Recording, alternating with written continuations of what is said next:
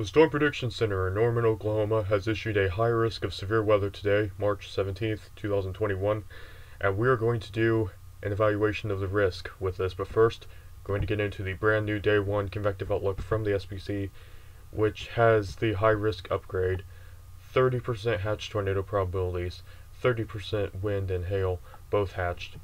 And some of the major cities we have in the high risk tornado area include Jackson, Mississippi, Greenville, Mississippi, Tupelo, Vicksburg, and Clinton, Mississippi. Now, this is all the result of a very strong upper level disturbance we're seeing, a compact shortwave with closed low, and associated with this, a vortex at the base. This is going to be ejecting through the southern plains toward the Ozarks, and as it does so, you'll note the tilt is going from a little more positive toward a little more negative, and that is because this wave is amplifying with time. As it does so, we have considerable defluence and divergence at the exit region of the jet streak, and that's going to support, mainly from this area to about this area, the progression of a deepening surface low. That's going to be a critical part to this too. So we have that feature, and at the same time as this occurs, we'll be seeing an amplification of low-level flow mainly across this area. So we'll be seeing, as the surface low deepens, 850 millibar flow from about the south to south-southwest, increasing above 40, 45, and 50 knots, and then as we head into the evening, above 50 knots even, across parts of Mississippi and Alabama. That's going to result in a very moist environment, as we see right here circled. We have surface dew points that are in the mid to upper 60s, even some 70s. So we have a very moist air mass ahead of this system, ahead of a sweeping cold front that's going to be associated with the low pressure system moving through Oklahoma and into southern Missouri. In addition, we're going to have some mid-level lapse rates coming over the area. An EML in mid-levels is going to enhance lapse rate steepness and provide further destabilization. So when we have it all told, the combination of the intrusion of the EML, the significant moisture content in the boundary layer, and the approach of the upper level system, and we could be looking at significant CAPE, mainly through this area here, reaching values for surface-based parcels of 2,000 to 2,500 joules per kilogram, even locally higher, mainly in the high-risk area that the SPC has outlined. Now, an interesting thing here that we're going to note is we're going to take a look back at this moisture dew point map. This is going to be the location at 00Z of the warm sector. This is where we have instability. This is where we have SB CAPE above 1,500 joules per kilogram, and in some cases above 2,000, 2,500 joules per kilogram.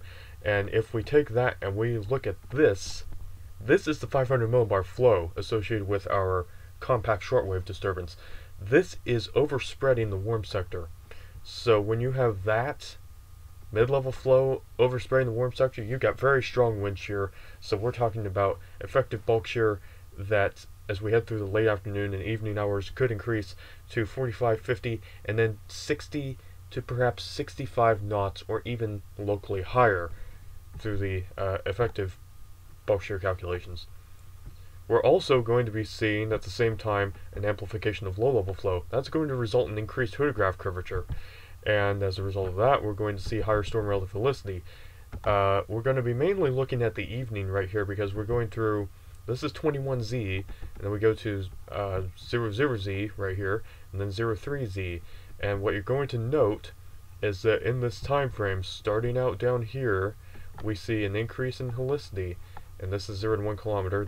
Those values there are above 200 to 250 meters squared per second squared.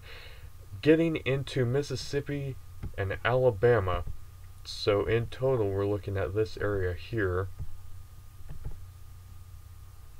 we have 0 to 1 kilometer storm relative velocity in excess of 300 to 350 meters squared per second squared.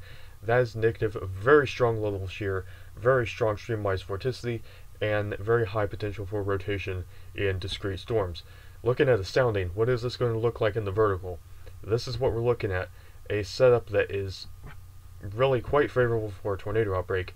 We see here that through the boundary layer we have high RH, we've got a deep positive area indicating strong buoyancy. we've got composite parameters, of course, down here in this box that are very high. Supercell composite above 18 and fixed layer STP above 4, and it could be even higher in some locations.